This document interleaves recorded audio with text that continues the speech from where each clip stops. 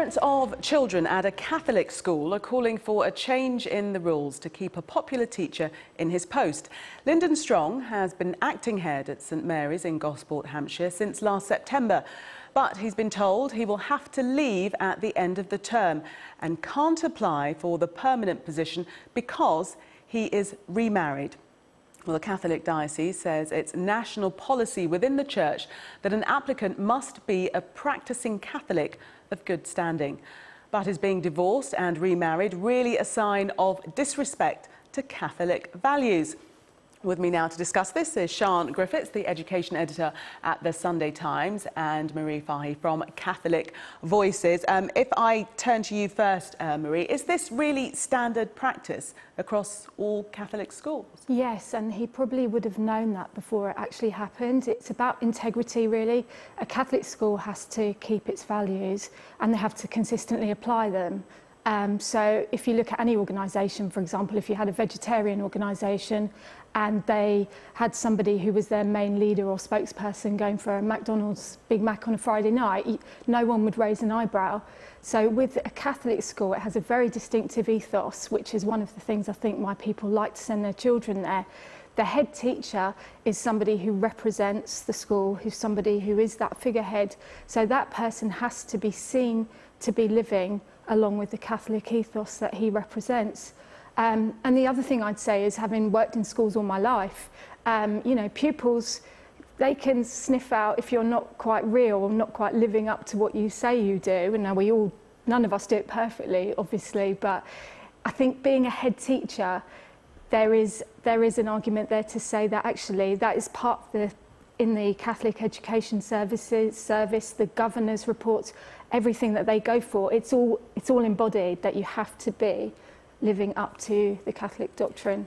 Sian Griffiths, do you agree that he would have known what he'd signed up for and therefore we shouldn't be surprised? Well, I don't know whether he knew or not, but I do think that this is just ridiculous in the 21st century. You know, Michael Wilshaw, the Chief Inspector of Schools, issued his annual report yesterday looking at education in England. And one of the things he said was that we don't have enough good head teachers and we don't have enough good teachers. And this is a good head teacher who is being prevented from doing his job and continuing to doing his job simply because he's remarried. I mean, it's absurd. What do you say to that? Absurd. I mean, this is a teacher that 375 parents have signed a petition saying he is exactly that, a brilliant teacher, and they want to keep him. Presumably they're Catholics, and they would like him to teach their children. Yeah, and from what I've read, he is an amazing teacher. But the fact remains that the church, if you look at the church, the premises, the church schools work for the common good. They do so much good in the communities, but they are distinctive. When Ofsted inspectors come in, and I've witnessed this myself, they say there's something different about these schools. Now, if we take away what makes them distinctive, it may seem to the outsider that actually this is just some rule that we're just sticking to and we're not seeing the bigger picture. But the whole point of having a Catholic school is that we believe in Catholic values, or otherwise we wouldn't have any Catholic schools. So if we want to have Catholic schools the way they are now, then we have to respect the values that the Catholic Church upholds. Sian, would you say that religious schools, schools of faith, operate outside the parameter of other state schools, or do you think they should all be judged in exactly the same way, regardless of whether they're faith schools or not? Well, I think what we have to remember is that Catholic schools are state schools. They get taxpayers' money, and at the moment they're supposed to take 50% of their pupils from faiths or from no faiths that are not Catholic. So what kind of message is it sending to the kids in that school if you say to them, the only person who can be a head teacher of your school is somebody who is married? If they're gay, if they've remarried, if they're divorced, they can't be a head. I mean, these are not the values of 21st century Britain. Marie, sorry, that's a point that has to be made. I mean, this is discriminating against someone, isn't it? The point raised there by Sian, what if the acting head were gay? It's not discrimination. I think there's a mixture. I think people get mixed up about discrimination. It can't be discrimination, because what we're saying is, you know, obviously there is taxpayer money going into the schools, but again... But if an acting head were found to be gay or decided that they came out about being gay and they then lost that job, that would be discriminating against that person, wouldn't it? Well, you could argue that it would be discriminating against Catholics not to let them hold their views on marriage. And that's what the other thing I'd like to say about this is that us Catholics, we have very strong distinctive views about marriage and the beauty of marriage and the fact it's a sacrament. Now, this whole issue is about divorce, and divorce obviously is a legal thing. It's nothing to do with the vows that a person made on their wedding day in terms of the sacramental side of it. Now, in terms of discrimination, as I say, every other organisation that you look at expects its figureheads to embody the values they proclaim, and the church can't be any different. That head cannot stand up and talk about poverty and talk about refugees and talk about equality and talk about all the other values that the Catholic Church is so good at promoting. But why not?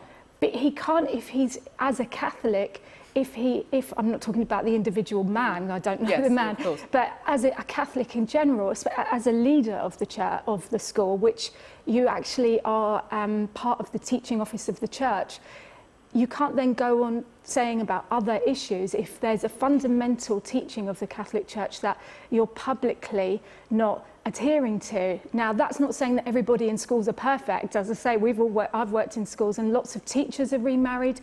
In my parish, there's lots of people, it's not discriminatory, who are divorced and remarried. And those teachers are still allowed to teach? The teachers are allowed, yes. It's about the head of RE and it's about the head teacher. It's about maintaining a difference. It's about maintaining an ethos, which is a valuable ethos that has to be maintained in the world today. I would disagree and say that actually we don't have to move with what the 21st century values. We have to keep to what the church believes is right and stand up for traditional marriage and stand up for traditional values. Sian, the Catholic Church wants to abide by their teachings, and if you have a figurehead, a headmaster of a Catholic school, he should be seen to abide by Catholic teaching. Is that not fair? Well, then I would say the Catholic Church should pay for its own schools and should only admit Catholic children. At the moment, these are state schools and they take children from a wide variety of faiths and backgrounds.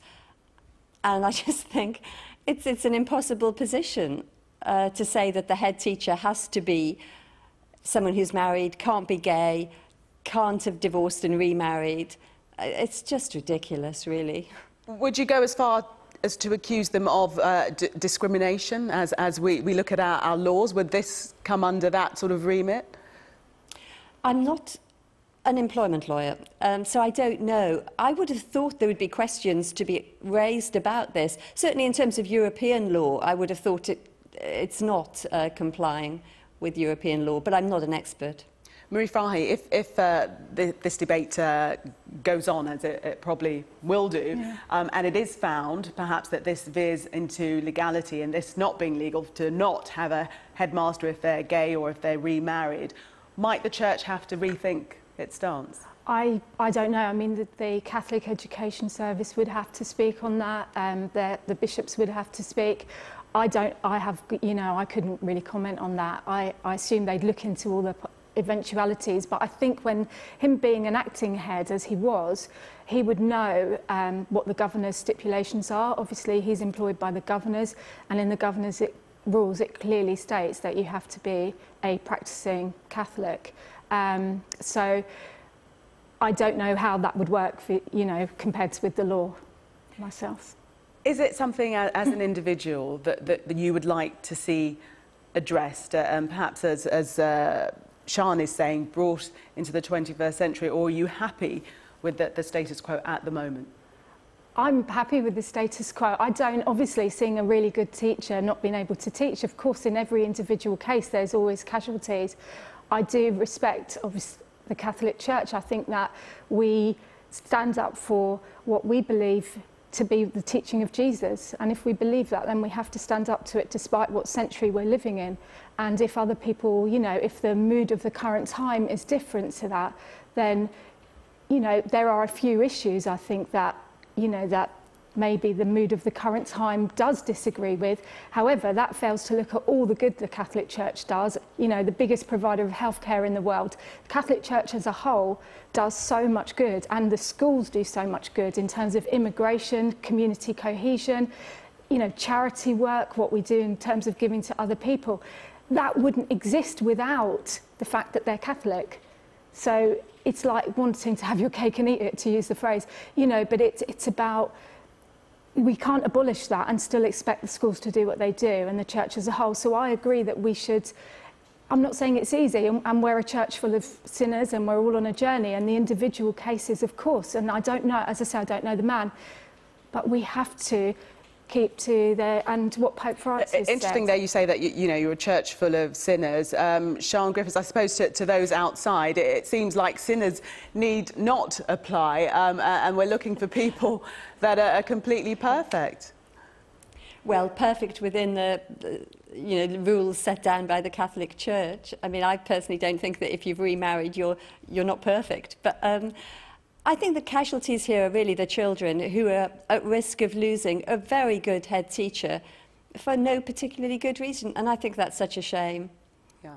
Sian Griffiths and Marie Fahy, thank you both for speaking to us. Well, certainly those parents, those 375 that have signed that petition, will be calling for him to be appointed. So we shall follow this story keenly. Thank you both for hearing.